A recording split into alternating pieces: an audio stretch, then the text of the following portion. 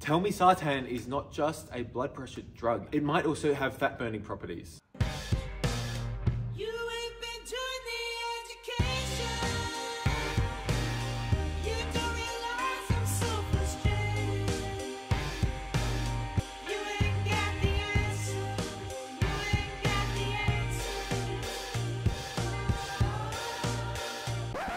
So as a blood pressure medication, telmisartan is very good at what it does, and it's gaining a lot of popularity, I'd say over the past 5 to 10 years, as bodybuilders and guys on heavy cycles have started to realize that they need to keep their blood pressure in check for their longevity and health going forward. With around 3,000 more times binding affinity for the angiotensin II type 1 receptor AT1, telmisartan is very good at blocking angiotensin II effects. Now, when angiotensin II gets into that receptor, its effects are things like vasoconstriction, salt reuptake in the kidneys, cardiac contractility, making the heart basically beat harder, cardiac hypertrophy, amongst many others. All of these are working against you and will raise your blood pressure. Because AT1 receptors are so good at vasoconstrictive effects in the body, this is why your blood pressure can be like 160 or 90 on a steroid cycle. And even for the guys on TRT, it can be hard to control your blood pressure because you sort of have biology working against you. Testosterone can directly increase a number of precursors in the angiotensin II production pathway,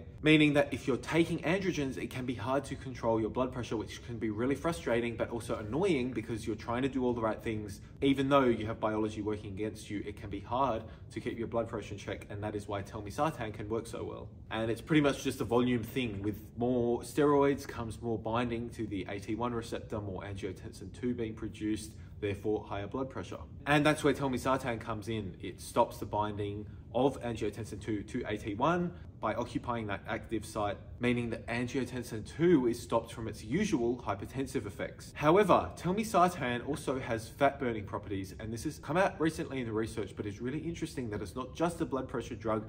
It may also be like a mild thermogenic in a way. It's a different pathway because it's a PPAR agonist, which are pathways that when activated can increase oxidative capacity, basically meaning fat oxidation, i.e. fat loss. It's not a full agonist, but about 20 to 30% agonistic activity, meaning that it can increase fat loss through the PPAR pathway.